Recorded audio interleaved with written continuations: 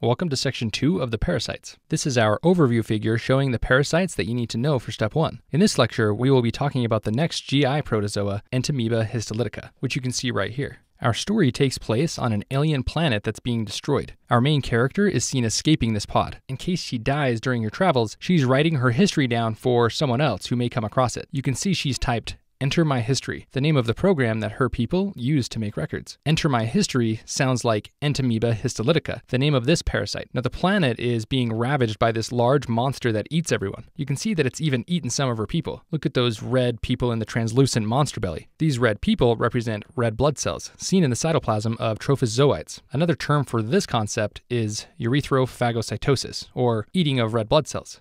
Now here's a microscopic image of an Entamoeba trophozoite, and it actually has several of those little RBCs. It gobbled those up, and you can see these RBCs here. This is classic Entamoeba histolytica. Now this image shows an Entamoeba cyst, and we don't really see any RBCs in it, so don't be thrown off if you see a cyst without any RBCs. After all, you generally only see red blood cells within the cytoplasm of trophozoites, not the cyst form. Now let's look at this stand that the monster has knocked over. It says protein shakes. Apparently this planet also has a thriving protein shake industry. Well, protein sounds like protozoa, and Entamoeba histolytica is one of those protozoans. So protein for protozoa. Now you can see back here the city's water supply. It's actually been infected by the cysts of these monsters. This world has been truly overrun and no longer inhabitable. These hard-shell cysts represent the cysts of Entamoeba histolytica. And from the water supply, you actually see some of the cysts falling into the poop. This is cow poop down here. Now these three ideas, the water supply, the cysts, and the poop, represent the fact that Entamoeba cysts are shed in the stool. If infected feces contaminate a water supply, then people will drink the cysts, thereby getting the infection. In other words, Entamoeba has fecal-oral transmission, and often water supplies are the vehicle. Now after breaking open the water tower to release its progeny of cysts, this monster stomps around looking for the next way to cause mayhem. As it walks, it creates these giant imprints in the ground. These imprints represent ulcerations of the intestines. Once a cyst is ingested, a trophozoite is formed, and then it wreaks havoc on the intestines, creating all these ulcers. And so our monster here actually represents the trophozoite form. So you go from cyst to trophozoite.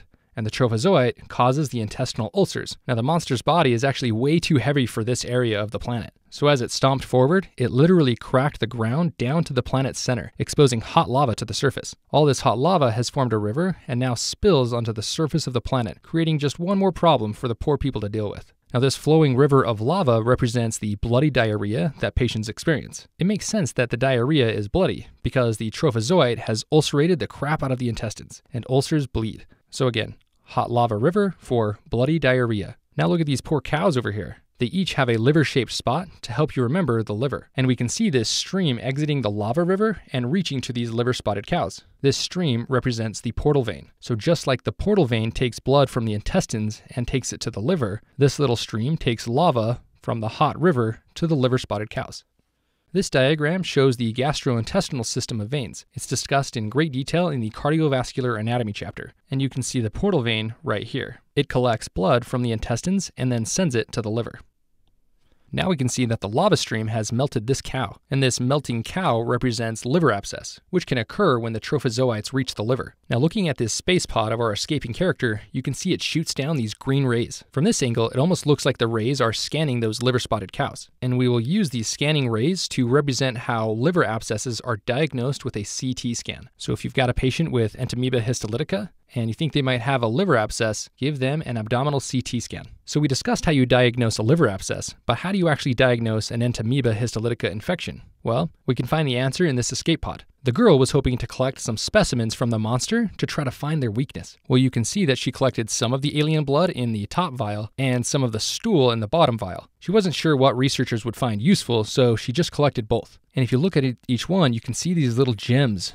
These gems represent antigens. When examining the stool or the blood of someone infected, you can run tests to identify certain antigens that will confirm Entamoeba histolytica. So gems in stool and blood stands for antigen detection in the stool or the blood. Now this escapee also scrounged up a cyst to study. The cyst was gathered from the stool, which is another way to diagnose infections. Recall that Entamoeba histolytica demonstrates fecal-oral transmission because these cysts are shed in the stool. This means that you can diagnose the infection if you find cysts in the stool. This is known as an O&P, or an ova and parasite test. In the background, many people are trying to escape the chaos of this particular area by jumping on the metro. We like to use metro to represent metronidazole, which is a good treatment for Entamoeba histolytica. Now, the people of this planet worship this queen. They've created an idol out of her image, as you can see with this glorious statue. Idol queen kind of sounds like iodoquinol, which is another good treatment. So idol queen for iodoquinol. Now, this planet also has mice, and just like all the scared people escaping on the metro, this pair of mice are dangling here fearing for their life. Pair of mice sounds like paramomycin,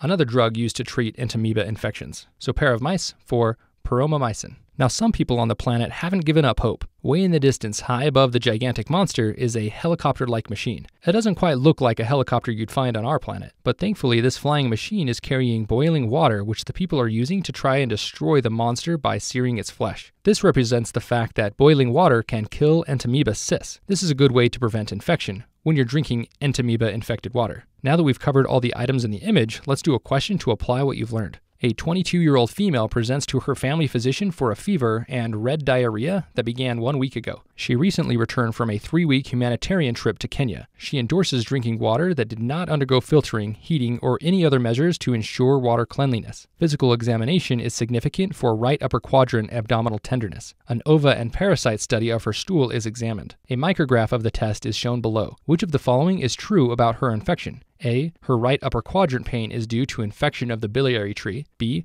Colonoscopy would reveal areas of damage to the entire mucosal layer. C. Parasitic antigens will not be found in the patient's serum. Or D. An abdominal CT scan does not have a diagnostic role this late in her workup. Hopefully from the question stem you notice that this patient has an Entamoeba histolytica infection. She has evidence of bloody diarrhea, she drank unclean water, and she has right upper quadrant pain, suspicious for a parasitic abscess. And finally, the O&P test is consistent with a parasitic infection. And we can see by looking at the micrograph that we have evidence of an RBC. Remember that this is also called urethrophagocytosis. With that in mind, the correct answer is B. Colonoscopy would reveal areas of damage to the entire mucosal layer. This is merely describing ulcers. Recall from our gastrointestinal anatomy chapter that ulcers damage the entire mucosa, while erosions damage only the epithelial layer. And we remember this from the phrase ulcerate the mucosa and erode the epithelium. Ulcers involve the entire mucosa, ulcerate has a U, and mucosa has a U. And then erode and epithelium both have an E. So areas of damage to the entire mucosal layer is consistent with ulcers. And recall the monster's footprints in the ground represent ulcerations of the intestinal mucosa. Now, choice A is wrong. Right upper quadrant pain can be caused by an infection in the biliary tree. However, this infection, Entamoeba histolytica, is not known to infect the biliary tree, but rather the liver itself, causing a hepatic abscess. Remember that smaller stream which is carrying hot lava to the liver-spotted cows, and we've got one of the cows melting, which represents a hepatic abscess. Choice C is wrong because you can find antigens in the serum as well as the stool. Remember, within the escape pod, there were antigens in a tube of blood and a tube of stool. Choice D is wrong because right upper quadrant pain in a patient with Entamoeba histolytica is suspicious for a hepatic abscess, so a CT scan would be appropriate, even this late in her workup. So D is incorrect. And that should be all you need to know about Entamoeba histolytica.